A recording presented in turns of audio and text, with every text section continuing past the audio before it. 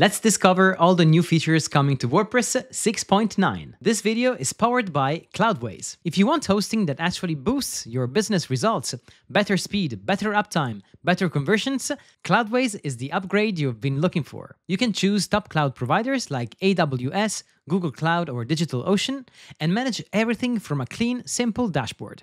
No technical headaches, just reliable performance. Use my link below to grab their Black Friday offer. 50% off for the first 3 months. Plus, they're also offering free migrations if you decide to move your websites to their hosting platform. So this is the perfect time to switch to Cloudways. Don't miss it. And before diving in WordPress 6.9 features, my daughter has a favor to ask you.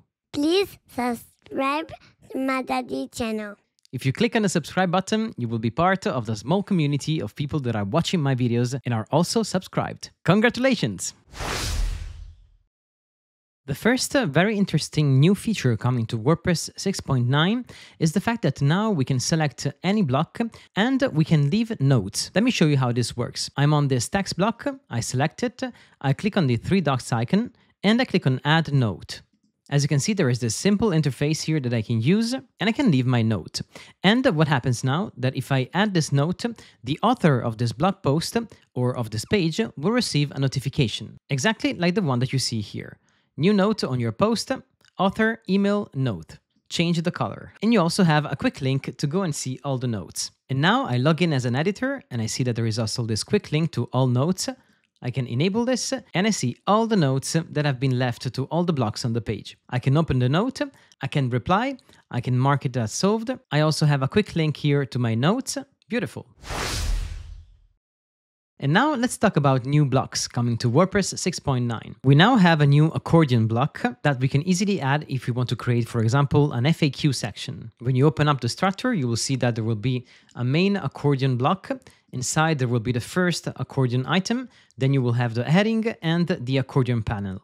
Interesting is that inside the panel, you can add whatever you want, an image, a video, or whatever block you want to add inside here without limitations. You can add, of course, multiple accordion items just by selecting the main accordion and clicking on Add Item. Now, when you go back to the main accordion block, you will see that you have some settings here. For example, you can enable the auto-close behavior. If you do that and you go and save, when you open an accordion item and then you open the next one, the previous one will be closed automatically, like this. And if you disable this, they will all stay open unless you close them manually. You can then choose to display or not the accordion icon, in this case this plus icon here, which in the future will be so good to be able to change it. And we can change the position of this. And I really hope that they're going to integrate the FAQ schema inside this block. I was asking myself if in this block they have built an FAQ schema markup to enhance SEO for our blog post or for our pages, but this wasn't the case, so I found out a plugin created by Viney. Shout out to Viney, thanks for this plugin, and you can easily go and download this.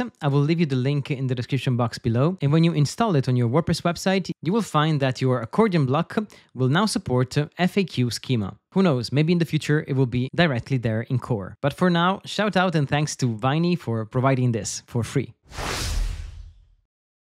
I really like the new stretchy text and heading blocks. If you're using a paragraph, you will notice that now you have this new option called Transform to Stretchy Paragraph. When you select this, the paragraph will occupy all the space available in its own block. As you can see, the text will stretch to make the content fit inside the block. And the same applies also to headings. We have the simple heading and the stretchy heading. This will work great on hero sections and call to actions. You will also find these two stretchy blocks as separate blocks, so that you can easily add them to your content while you're editing. We also have a new block, which is the time to read, and this will integrate an estimated time to read your blog post or your pages. You can display it as a range or as a single estimation. And if you want, you can easily switch to another block, which is the word count. And of course, the word count exists as a separate block like this. This is just a simple switcher between blocks. I would love to have the ability here to add some text before and after this element. I hope that we'll integrate this in the next versions, because otherwise I would need to transform this into a group, make it a row, and then insert some content before or after. Of course, it works well, but it would be great to have it integrated directly in the block.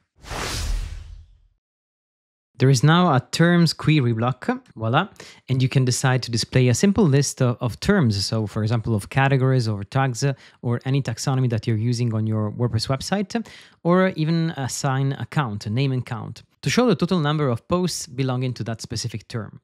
As you can see here, we have all the different options. We can select tags, for example, or categories, because this is the only taxonomy that I have on my website at the moment. We can select them manually. We can decide to show empty terms, and we can decide also to show nested terms. In my case, I do not have them. For example, subcategories. Here you can decide to display a maximum number of terms or just leave it on 0 if you want to display them all. And you can work on the template here just by opening up the structure and playing around with the design, for example. If you want to remove the term count, you can just do it safely, and there will be just a term name available in your list. There is also a new math block. So if you type math right inside here, you will see this block appearing here, and you can use it to write formulas or whatever you want. You will see here a preview of the outcome, and everything will be formatted for mathematics calculations. And you will also find this math block inside a simple paragraph. If you're writing a paragraph and you need to insert a mathematic formula, you just go here and you will find the math block right here. Now, if you need to create a new block and you don't want to display it immediately in the front end, you can use the new hide block functionality. You just head here and you click on hide. As you can see here, now we have this icon showing that the block is hidden, and when we save and go in the front end, this block won't be shown. It would be great to have it still visible in the backend, but at the time when I'm recording this video, when you hide the block, you won't see it no more, even in the backend. So to be able to edit it again, you just need to go back here, you make it visible again, you make your changes, and then you can go and hide it again. We now have another enhancement regarding the block editor. In the previous version, when you drag and drop a block, it will work like this. You drag, you see the old block with a fade out opacity, and when you drop the block, the actual block will move. Now this is going to work differently, because when you drag and drop a block, as you can see, you're immediately moving the block around. I really like this enhancement. Now the command palette, when you type Command K or Ctrl-K, it's available both in the site editor and in the default WP admin. And you can easily jump to any part of the website just by typing on the keyboard. I would love to be able to open up this bar even in the front end, but at the moment it is not possible. It would be great to see this work like in Elementor, when you type Command D even when you are in the front end, and you can easily reach any part of your website just by typing with your keyboard. Developer and API updates. There are great news here. There is the new Abilities API, which is coming to WordPress 6.9, which is a unified registry of callable WordPress capabilities built for AI integrations and developer automation. In the official Abilities API post, James LePage explained that by adopting this common language, plugins and themes will empower AI-driven solutions to seamlessly discover, interpret, utilize, and coordinate capabilities throughout the entire WordPress ecosystem. Basically, this is the foundation of what will be an interactive WordPress that we can manage using AI. I'm super curious to see how this is going to be developed in the next months. I'll leave you all the links in the description box below. There are then news regarding the Interactivity API, Data Views and Data Form Components, HTML API, Block Binding API, and a bunch of very important performance improvements. There is no default theme this time in the 6.9 version, so we're going to keep using a 2025 theme, because now the focus is all on the site editor.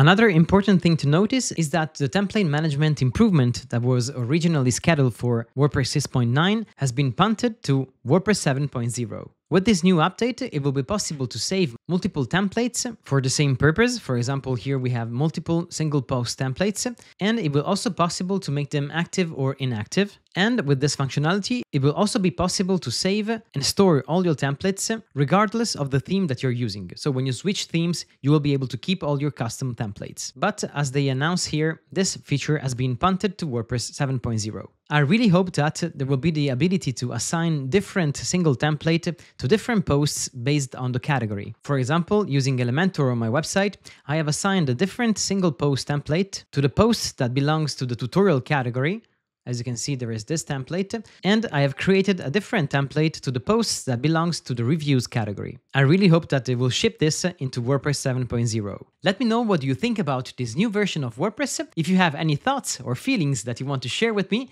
please do it in the comment section below. Personally, I am excited, and at the same time, I'm a little bit disappointed because I really love the site editor and Gutenberg in general, but I feel like there are always some tiny pieces missing to the puzzle to make it robust and usable in a real-life business. Personally, I challenge myself each time there is a new release of WordPress, and I try to rebuild my current website, wproads.com, using all the features provided by the site editor. But also this time, I must say that there are too many tiny little pieces still missing from the final puzzle. Maybe I will be able to do that with WordPress 7.0. Let me know what you think about this. Go and visit wproads.com and tell me if you would be able to build it using mainly the site editor. I will leave you here one of my latest videos. My name is Pascal, this is WP Roads, and I wish you all the best with all your WordPress projects. Take care, ciao ciao!